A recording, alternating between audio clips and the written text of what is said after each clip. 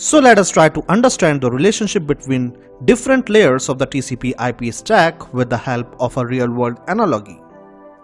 So suppose we have this gentleman, and this gentleman has packed his luggage because he has decided to move from his current residence to a new residence which is few miles away from his current residence.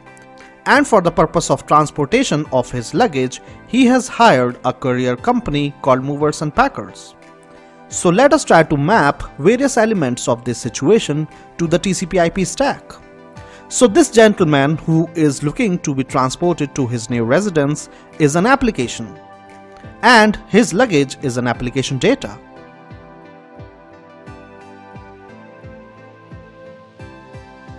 And his luggage is well packed so that it do not get damaged during the course of transportation. So this function can be mapped to the session and presentation layer, because the session and presentation layer is responsible for encryption and decryption of data so that this data cannot be compromised while it is on the journey over the network. The courier company is equivalent to the transport layer. Now in the transport layer we have two famous transporting protocol, which is TCP and UDP. So if this courier company takes the responsibility to safely transport your luggage to the destination, then this courier company behaves as a TCP protocol. Otherwise, if the transport company do not takes the responsibility about the safety of your luggage, then this courier company behaves like a UDP protocol.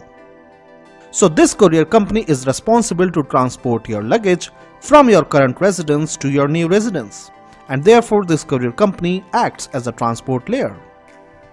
The new apartments which this gentleman is shifting is like a destination IP address. Now coming to the road can be thought of as a network layer because road is a path from your current residence to your new residence. So network layer is actually responsible to take your data from source machine to the destination machine, and finally the various traffic signals which the vehicle will encounter on the road can be thought of a data link layer, because the vehicles passes through these traffic signals in a hop by hop fashion. So this is a good real world situation where different entities in this situation and the function performed by those entities could be mapped well to different layers of the TCP IP stack.